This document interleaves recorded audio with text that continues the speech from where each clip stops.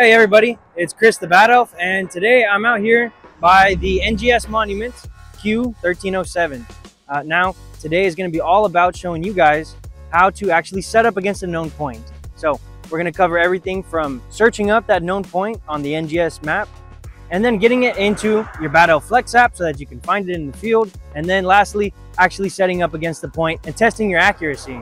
So we're going to cut away to what the research process looks like. But after that, we're going to go ahead and find the monument. So I hope you guys have fun and learn a lot. Let's get started. Hi, I'm Dave the Bad Elf.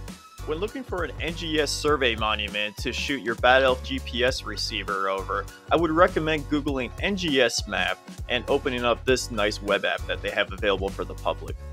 If you look on the left over here, you can look at the legend, and we can see that combined control is represented by a black square. It says V1H1, indicating that this is going to be the highest quality survey monument that you can find. Not all are created equal, only some of them are going to be suitable for GPS observations. So if we look at San Marcos right here, the home of the Bad Elf Texas office, we don't see one. So let's zoom out a bit, and if we look at the northeast side of the screen, we can see this black square appear. So let's zoom in on that, and we get this pop-up with a whole bunch of information about the mark. I'm just going to click on Beta Passive Mark page right here. We already have it open. And when you open up this page, you get information about its known latitude, longitude, as well as orthometric height in meters. We can see that the position datum is in NAD 83 2011, and the vertical datum is NAVD 88. Please keep the datum in mind when comparing coordinates between the Bad Elf and the known coordinates from the NGS website. Just be aware that your datum is completely dependent on your correction source. So if you're connected to TxDOT, for instance, you will be in NAD 83 2011, and we will be applying the NAVD 88 geoid to those datum's coordinates. Back to you, Chris. Hey everybody, thanks for sticking with us through the research portion. Now we actually have the coordinates to the monument loaded up inside of our Bad Elf Flex app in the saved location. So what I'm going to do is I'm going to go ahead and select that monument, and then I'm going to use guide to location, and here it's going to direct me to the monument. So as you can see, that distance is going down and we're heading in the right direction. So we don't want to get too close to the road.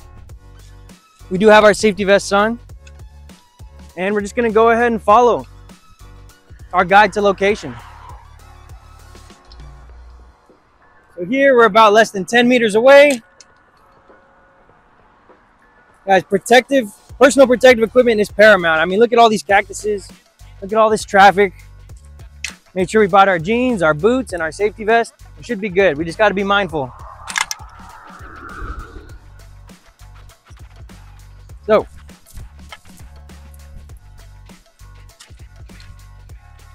and now if you look here, the known point is actually starting to show up. So that means that we're pretty close. So,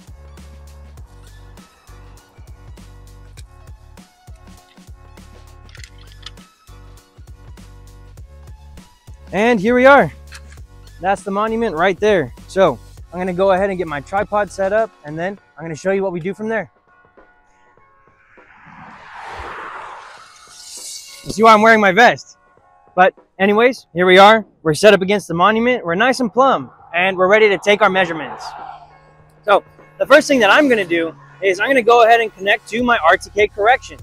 Now, this does require internet access, so if you are planning on using those RTK corrections in the field, you're going to want to make sure that you have internet access via mobile data or hotspot, just so that you can get them to flow.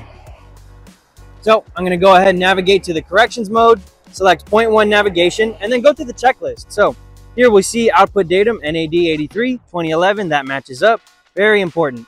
So now we're going to go ahead and connect to the corrections themselves. And as you'll see, the base station is only about 15 kilometers away, which is pretty ideal. Typically, you'll see about 10 centimeters of error for every 100 kilometers. So this means that we should be in that 1 centimeter range. All right, so now corrections are flowing. Awesome. What we're going to do next is navigate to the deviation plot. And what that lets you do is set your plot center with the coordinates of that known point, and then it'll tell you how far off you are in the horizontal. For the vertical, how we're going to check that is on the home screen of our Flex, we're actually converting for orthometric height. So That means we're going to be applying that geoid offset to our ellipsoidal height, and we're going to be reporting it directly on screen. So let's open that up, deviation plot, and yeah, no adjusting. We're already about sub-centimeter.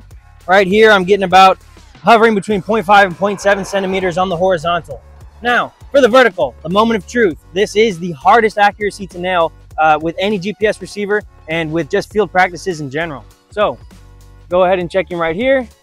And I'm reporting 193.79 meters. So, our actual ortho height for this monument is 193.81 meters. So, what that means is that we're 2 centimeters off on the vertical, which is to be expected because typically that vertical accuracy is going to be 1.5 to 2 times as worse as the horizontal. This is survey grade. This matches up. This is exactly what we wanted to see when we got out here. And I hope that you all learned a lot. So we covered what actually looking for the monument online is going to be, how to identify a good monument. And then we also covered the different datum conversions you might have to do and considerations you're going to have to make whenever actually selecting the point and putting in the coordinates. So one last thing to consider. I know that this might have been a little bit hard to digest. Not everybody is a geodesist. Not everybody, does this 24/7 or went to school for this. But if they find themselves where they're using geospatial technology and they need a bit of a helping hand, feel free to phone the geospatial enablement team at Bad Elf so that someone like me and my team can go ahead and help you get there. Don't miss the geospatial moment, guys. This has been Chris the Bad Elf. You can all stay mappy.